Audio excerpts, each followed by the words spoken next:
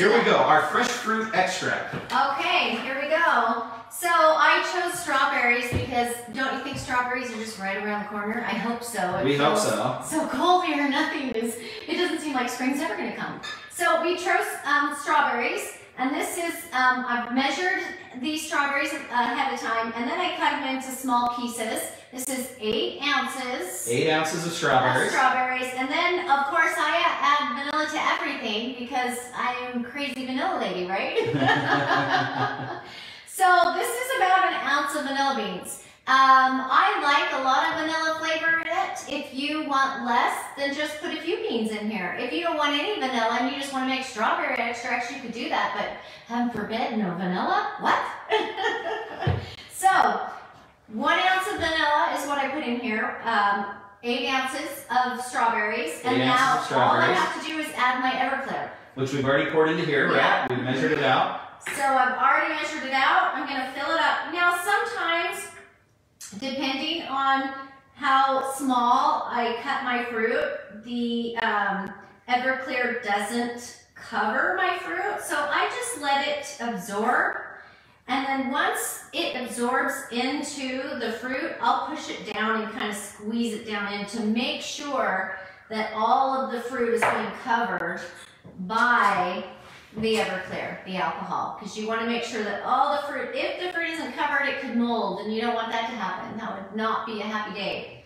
So there we go. How beautiful is that? By the way, I mean, let me just do a little close-up, because this is like the artsy part of extracting that I just love. And there is an artsy craft of this. It's beautiful.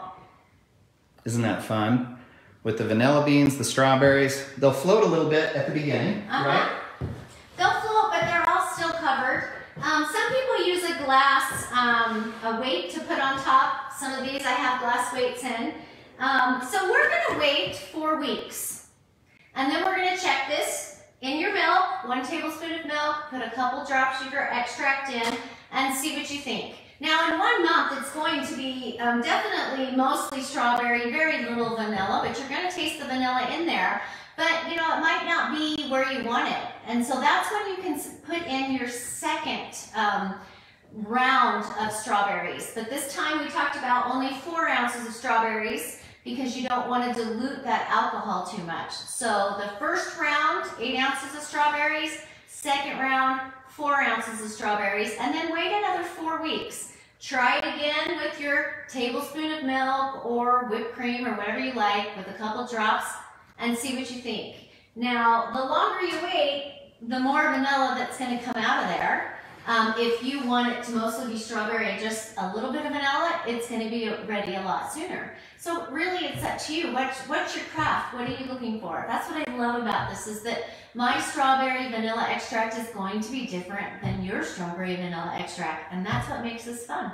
That's what makes it fun. So someone asked, well, what about using a 40% alcohol or a 50% alcohol? So again, if you go back to our ratios at the beginning with fresh fruit, if you're starting with a 40% alcohol and you add fresh fruit, you're going to cut that alcohol content in half. And now you're going to be down at 20% alcohol. So remember, our sweet spot for good extraction in our experience has been 35% alcohol to 50% alcohol. So the method that we've taught here ensures that during that whole time, that first one that you add has you upwards of like the high end of 50%. Then when you add that half of the amount of fresh fruit the second time, so 4 ounces instead of 8 ounces to the original 8 ounces of alcohol, that gets you down to like the 35% level without dipping too much below it. So that's what you've got to keep in mind. You want your extract window to be 35 to 50% alcohol.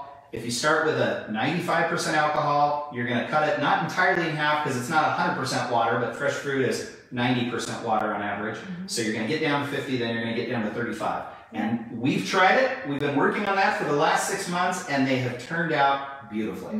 We've had some peach extracts, some strawberry extracts, grapefruit extracts, pineapple extracts. We've tried so many different things, and we're excited to show them all to you. And we'll have new recipes that we'll be publishing here shortly with all sorts of fun things related to fresh fruit extracts.